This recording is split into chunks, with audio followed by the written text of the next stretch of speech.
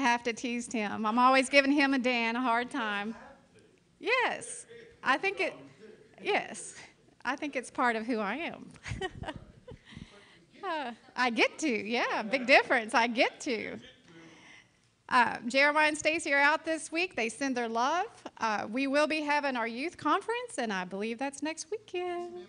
On Friday, we start everything, so there'll be a couple of bonfires, all kinds of kids. So bring your children, register if you haven't already. We're still taking those. Plenty of food. Just come to have fun. Enjoy Jesus. So now I have the honor of introducing someone that I consider very dear to me, and that is Kassie. And we can't wait to hear what God gave you today. Thank you so much. God bless you. Thank you. Can I have you take this? Thank you. Sorry, I forgot my coffee. Good morning. So for all the visitors, I'm so glad you guys joined us. This is a family here. Like, this is not just a place to go on Sunday and, to call church. This is family. And that's what drew me in. I realized that this place cares about the one. And that meant so much to me. So if you're a visitor, I invite you to come back. Jeremiah, his heart is just pure in love for Jesus, and he's on fire for Jesus. And so Brian, the worship, I just think everything is so anointed here. And so I just invite you back. And to my family, I love you all. I know I haven't seen you guys lately. Even though I call you family, I've been the prodigal child. I'm sorry. Actually, we've been doing boat ministry, and but we've sold the boat, so we're going to be back. But we've been, you guys know we did street preaching. We traveled the country from coast to coast.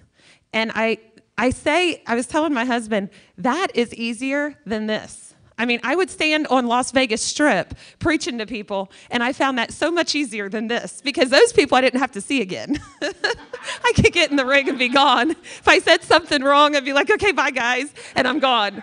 Here I got to see you guys again. So please have grace on me. This is my very first time standing before a church. It's different. I do preach on our ranch that we have. We do women's retreats, and I do preach in there.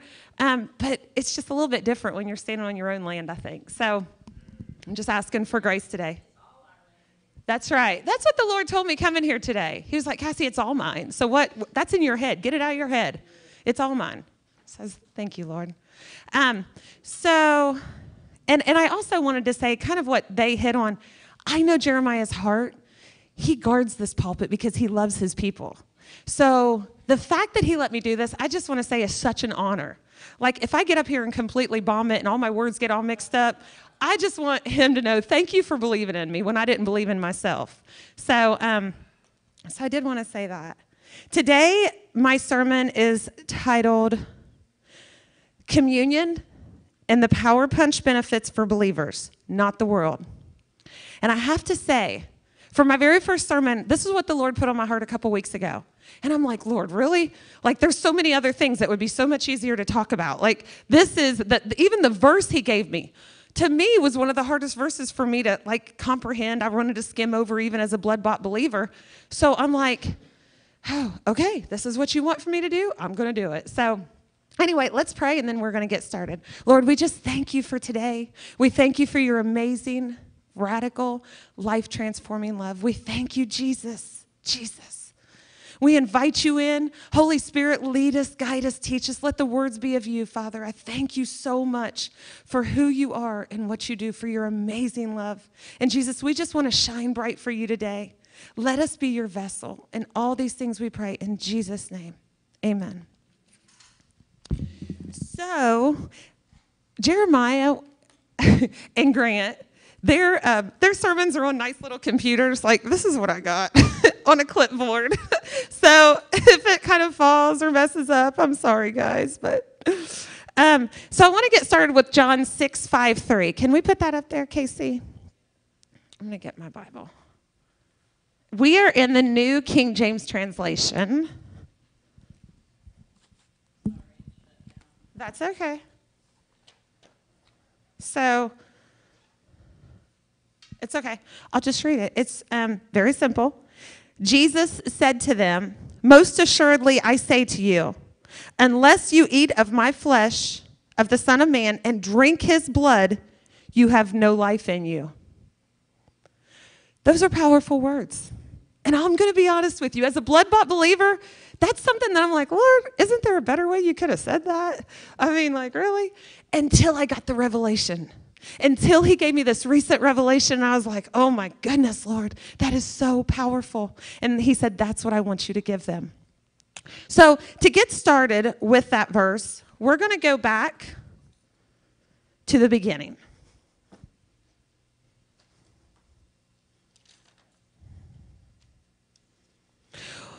What made Adam and Eve fall? What did they do that caused sin to come into the world? What was the action? I know y'all know.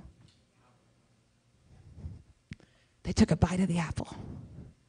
They ate of the apple, right? Their eyes were opened to their nakedness. They didn't know they were naked before. It says they were in divine health. Their eyes were God conscious. But they took a bite of the apple. The temptation was there. And immediately their eyes were open to their nakedness. It says they tried to hide and cover themselves. God asked them, how did you know you're naked? Because they took a bite of the apple, right? See, the world is still feasting on this apple. The world is still feasting on the sin that opened the door. That's the world's way. But we're in this world, but we're not of this world. So we're going to first talk about the flesh.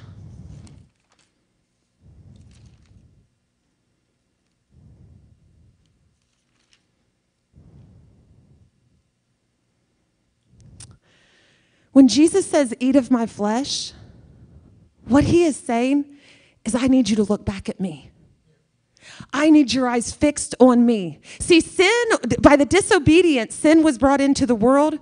But when we take communion, we are fixing our eyes back on Jesus. We're saying, I know what you did on my behalf. So I need you to get a hold of this. This is so powerful. So what happened? In the fall, disobedience came into the world, but God loves humanity. It says we are made in his image, that we're made in his likeness, that he gave us dominion over everything out of all of his creation. It's us, guys.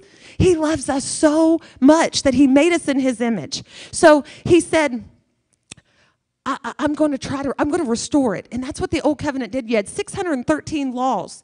And it wasn't a restoration of it. What it did was a temporal covering.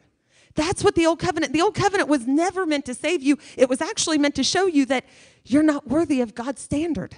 That's what the old covenant was. So then you have the old covenant, and then God looks at Jesus and says, son, you and I are going to make a covenant on their behalf. And that's what Jesus came onto the scene. So he knew humanity was going to mess it up, because that's what we do, right? That's who we are. He loved us so much that he looked at his son and he said, you and I are going to go in covenant on their behalf. So we get to reap the benefits of what this happened. This is what love is. This is agape love. Jesus said, okay, send me, Daddy. Send me. Let me step on earth. Let me just put my earth suit in and step on and take all the sins of the world and say, I will take it all. We are made blameless because he took it for us. Jesus did everything. If we truly believed it, we would know the benefits. We're not supposed to look like the world. All the problems that the world's dealing with are not for his children. We're the remnant of Christ. This covered this. So when we eat of the flesh now, the world is eating on the apple. The world is still eating on the apple. It's feasting on that right now. In the last days, he said, I'll pour my spirit out even more. Why are we not seeing it? It's not because he hasn't done it. It's because we're not receiving it.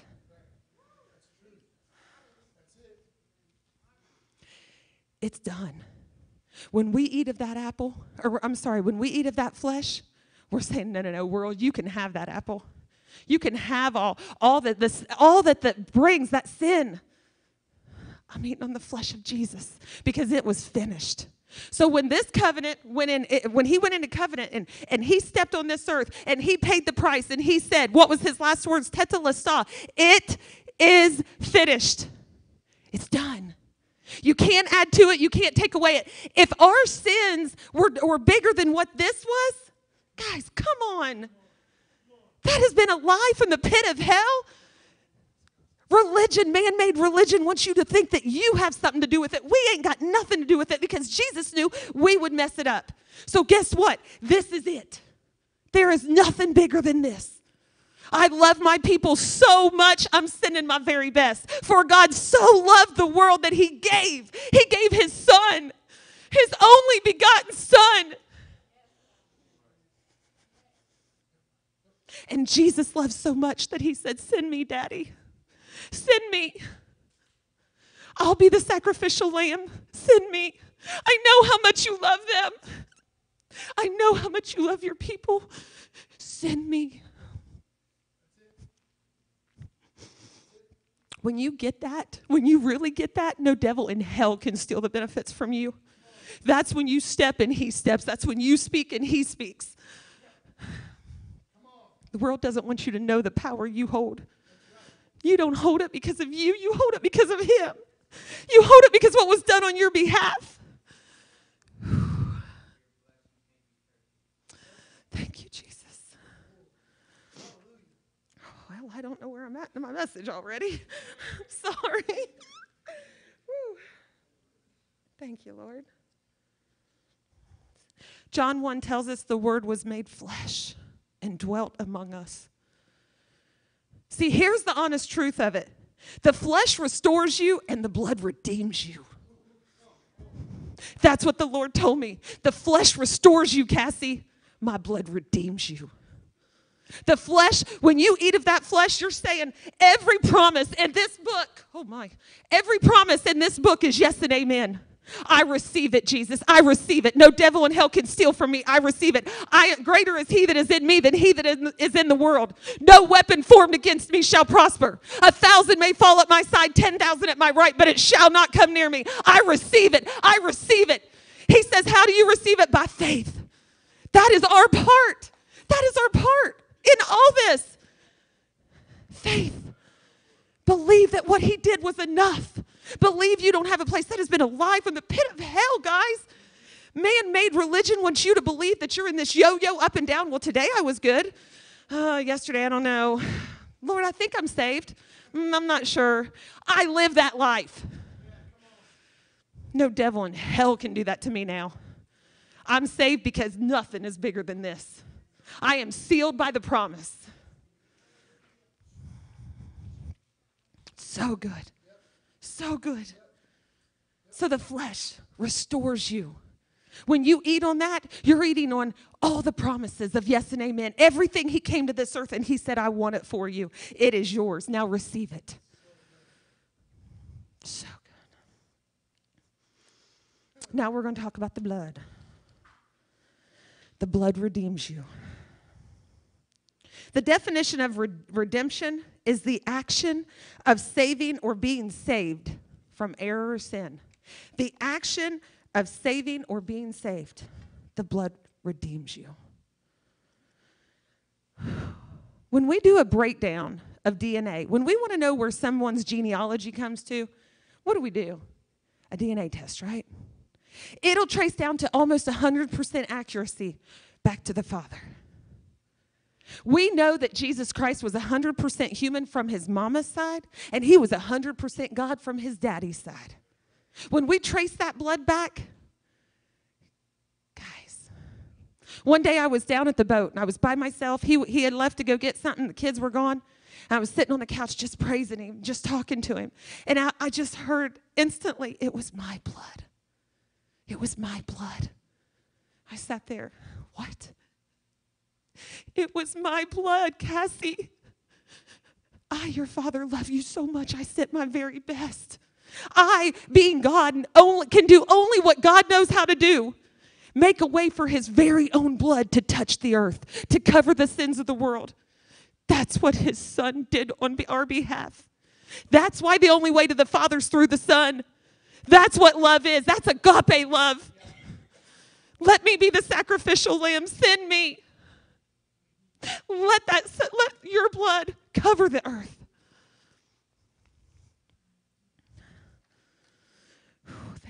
Jesus.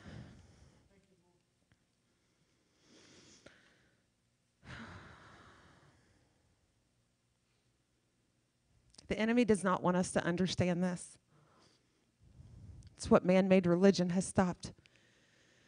I often think about the millions that have went on that didn't know, didn't get in this. See, they just learned what their daddy taught them and what their daddy taught them and what their daddy taught them. They didn't pick the Bible up and read it for themselves and know these promises are mine. These are mine. These were bought for me. See, I grew up in a church. They loved the Lord.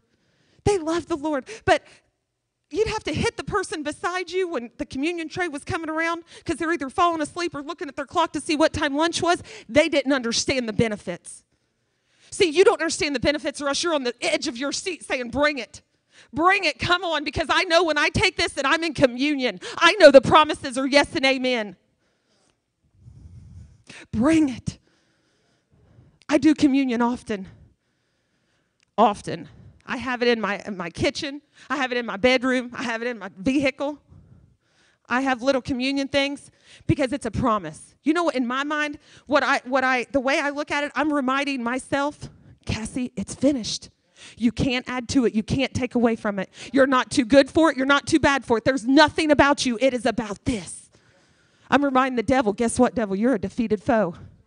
My Jesus paid the price. It is finished. And I'm telling God, I'm taking all these promises by faith. Everything you promised for me to have, I say yes and amen.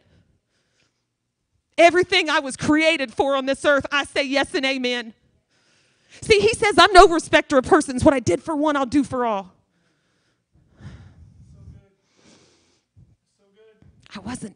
I didn't know this until I got in it myself. The Holy Spirit fire comes on you. And I tell you guys, it's for everyone. His promises are yes and amen. So good. We were rescued 2,000 years ago. See, that's what Jesus, that's who he is. He's a rescuer. I'm going to share the vision that he gave me that changed everything for me. See, when I talk, and I get asked this a lot, so I'm going to cover this. I get asked, what do you mean you hear from God? Or what do you mean he gave you a vision? See, I tell my kids, I'm like, you know my voice. It doesn't matter if I'm around the corner, you don't see me, you know my voice because we're in communion all the time. When you're in communion with Jesus, you hear his voice. He's alive. He talks to you. He walks with you. We're not serving a dead God. We're serving a risen Savior. So he talks to you. And when you're constantly in communion, you know that voice instantly. I'm like, boom, I know that voice. And he has that for everyone. I hear people say, oh, no, he don't talk to me. Yes, he does. I promise he talks to you.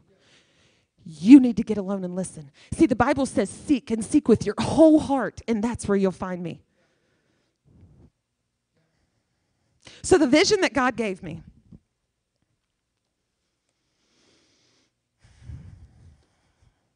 I'm probably going to cry, Dora. I'm a crier. I'm sorry. But it was just so powerful. Thank you.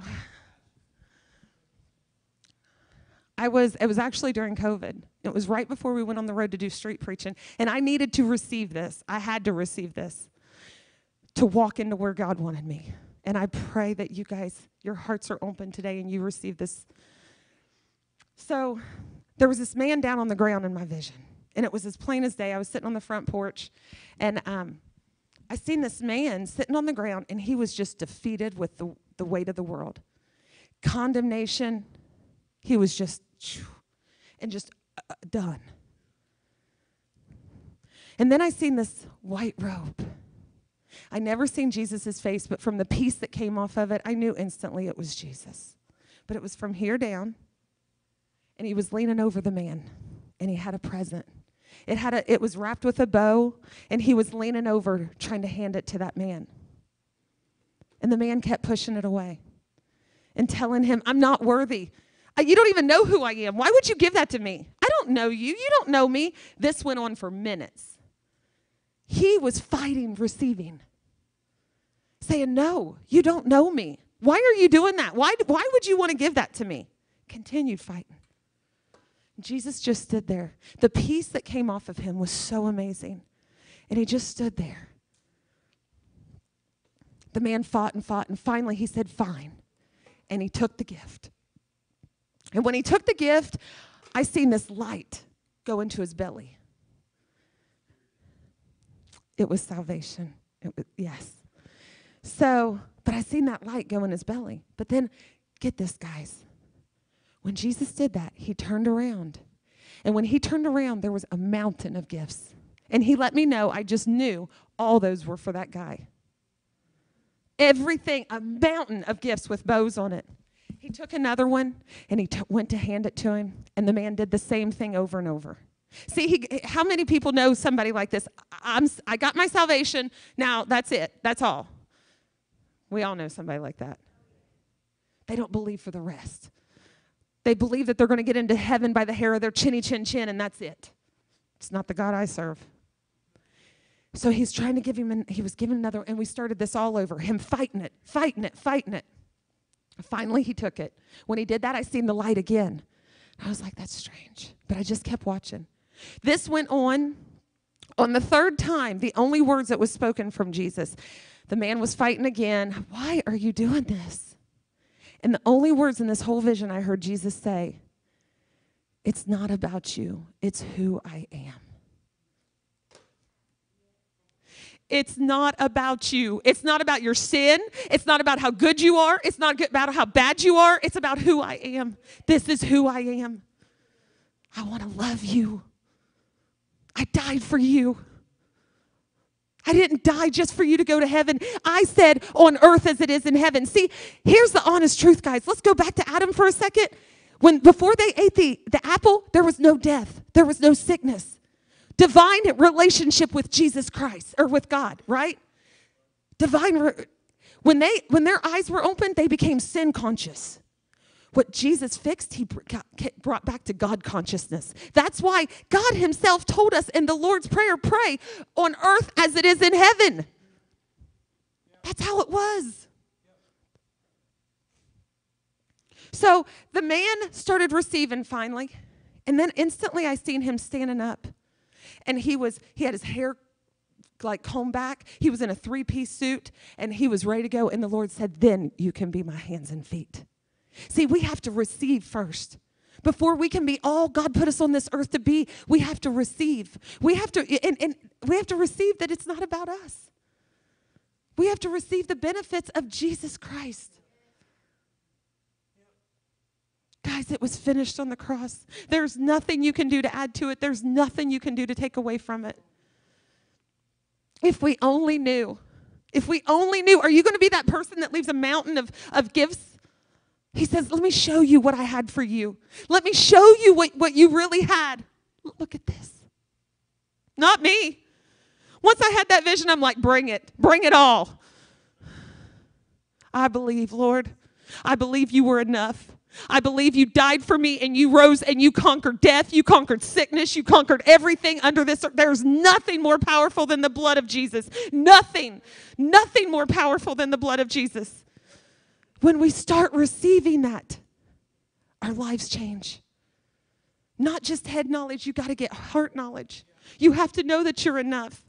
You got to get out of this yo-yo of, I want to be good. Lord, help me, help me. No, if we understood it, our prayer would no longer be, God, please do this. It'll be, God, please help me receive it because I know you've already done it. See, how many times do we pray that? God, please, I need a healing in my body. God, please, I need this. God, please help me. He's saying, I've already done it. Receive it. Take it. Take it by faith. Take it by faith. Receive it. What is it you're waiting on? What is it you need? What is this? Is this your healing? Is this your deliverance? Is this that situation? Receive it. It's who I am. It's what I do. Thank you, God. Oh, thank you, Lord.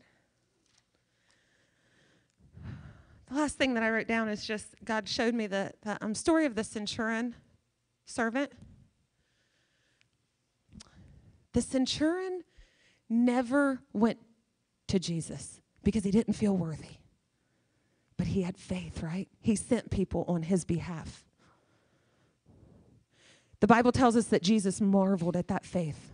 And see, here's the honest truth of it all. He didn't even have the Bible. He just knew that there was the man of God walking the earth. He didn't have the words that we have. He didn't have all of this, the Bible promises of yes and amen. But he believed. He believed enough that Jesus said, wow, that's faith. And instantly, the servant was healed. Instantly. So here's my question to you. We know that we serve a risen Savior. We know he's alive. So what is the problem? The centurion didn't see him and he received it. Why do you have to see it to receive it? He is the same yesterday, today, and forever. What he did for him, he wants to do for you. There's not one place in this entire Bible you can show me where someone asked him for anything, a healing, and he did not give it. That's not the God we serve. He's love. He's love. He wants divine relationship with you. He wants to walk with you and talk with you. He wants to take all of what Adam brought in this world. He restored us and redeemed us from the curse, guys. We're no longer under the curse. We're the remnant of God. It's just so good. So maybe our prayer should be, help me to have faith like the centurion, Lord. Help me to not have to see it to believe it. Help me to have that kind of faith, Lord. Maybe that should be our prayer. Help my unbelief. Thank you, Lord. Jesus, you are so good. It's all about you. Thank you, Father.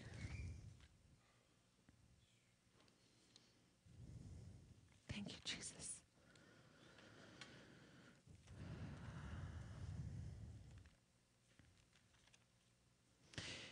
If you've come here today and you don't have a personal walk with Jesus, it's so simple. I know the world wants to complicate it. It's so simple. Here I am, Lord. I surrender all. It's that easy. If you've had a relationship and you don't feel like you're where you should be with him, here I am, Lord. Help me. I surrender all. That's all he's looking for. He just wants our hearts. That's it.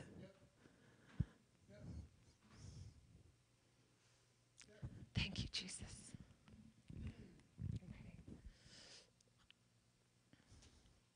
Thank you, Lord. We're going to do communion today. I'm asking everyone, Brian's going to play a song.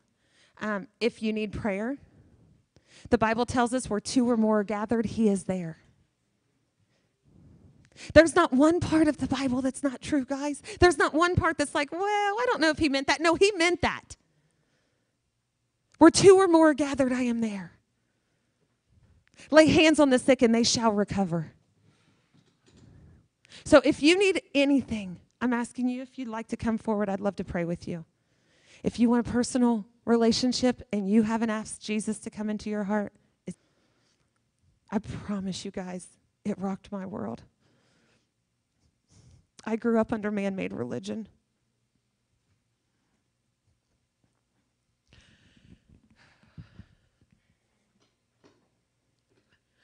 I got set free. I got set free. Whom the Son sets free is free indeed. Thank you, Lord. Thank you, Jesus. Thank you, Lord.